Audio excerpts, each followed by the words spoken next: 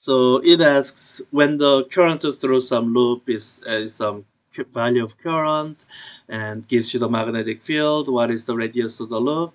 Now there's an easy way to do question like this, which would be, I mean, hint even links you to the section. And in the section, it does derive the formula for magnetic field due to a current loop. You know, along this axis here, it goes through the whole pairwise cancellation of the component perpendicular, and it goes through all that. And you could just, I think this is the, yeah, at the center of the loop. You could just use this formula. You're not prohibited from doing that, but I thought it would be good to just do the derivation from scratch to show utility of Biot-Savart's law. So this is Biot-Savart's law. So imagine you didn't have those formulas memorized or have it handy in a textbook where you can look it up. You can just do this from scratch, from first principles. Biot-Savart's law says this. I mean, so you do need to have a Biot-Savart's law memorized. It says this. It says infinitesimal contribution to a magnetic field due to an infinitesimal segment of current is written as amount of current times dl, the segment of current. It's given by the way we arrange the constant we are using this semester. It's Coulomb's constant over c squared and ideal cross r hat over r squared. The collection of constants your textbook uses is mu naught over 4 pi times. So these other coordinate variables, they are all the same. Really, what's different is the coefficient in front, and they are related through this relationship. So let me just, as a quick refresher, let me write down this. The Coulomb constant that can be related to the electric constant or permittivity of free space, 1 over 4 pi epsilon naught. And there's this relationship between permittivity of free space and permeability of space that you will see derived at the end of the semester, that speed of light c can be expressed in terms of these two coefficients, 1 over square root of epsilon naught mu naught. So with these relationships, you can rewrite mu naught in terms of c and epsilon naught. Epsilon naught can be rewritten in terms of Coulomb constant, and that's what will get you this. I'll leave it up to you if you want to work through that essay. So with this Biot-Savart's law, we can drive this right now. So let me draw the loop. So let me imagine the view where I'm looking at the loop from the top. So I have loop like this in a circle. So this is my circular loop. Let's say if you have current flowing, uh, counterclockwise, then the amount of magnetic field. So since they're only asking you for the center, we'll just focus on the center. The direction of the current in the center should be out of the screen or out of the page that you're looking at. So that's the direction of magnetic field. So when you're applying Biot-Savart's law, what you're imagining is you're imagining one of these small segments of current. This is my DL. And here the direction of the DL, let me say this is my DL, cross, this is my direction R hat. R hat is always points from the source to the point we are calculating the field.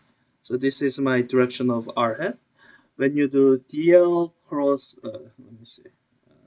DL cross R hat, the direction of the thumb, the direction of the cross product, is out of the screen.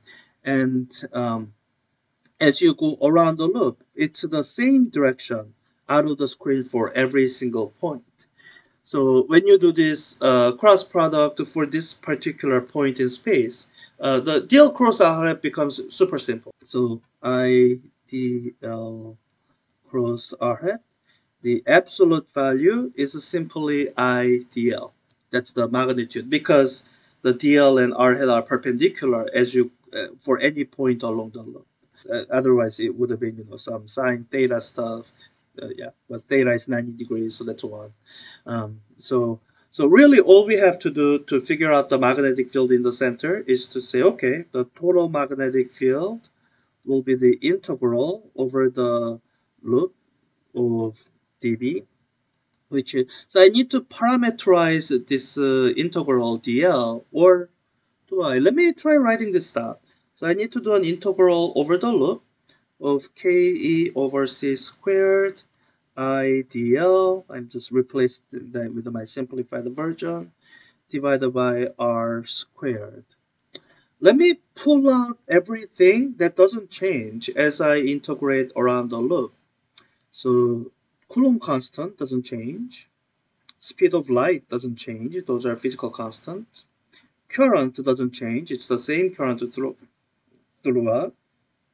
Now, one potentially surprising thing, this r squared, because you are talking about a circular loop, as you go around, the radius of the distance from your source to the point, it doesn't change. So even the r squared can be pulled out of the loop, pulled out of the integral. Then all that's remaining as an integral over the loop is this the segment element dl, and this simply means adding up all these arc lengths as you go around the loop. And I think I already know the answer for that without having to do an integral. This is just going to be 2 pi r, the circumference of the circle. So I can just replace the integral with that. And my total magnetic field at the center of the loop is going to be 2 pi KEI, and one factor of r will cancel out with one factor of r there. So over c squared r. That's it. That's the expression for magnetic field. And I'm looking for the radius of the loop, so I can do that quickly. Solving it for r, I get radius of the loop, so moving r over, moving everything else over. It's 2 pi Coulomb constant I over c squared times magnetic field. Let's double check to be sure. So I'm gonna just plug this into Wolfram Alpha so that it does all the looking up the constants and other stuff for me. Coulomb constant times the current, 12 ampere, divided by speed of light squared. I'll still divide by magnetic field. What's the value of magnetic field here? Uh, 2.6 times 10 to the minus 4 Tesla. So it should give me some unit of length, good. In centimeters, 2.90 centimeter.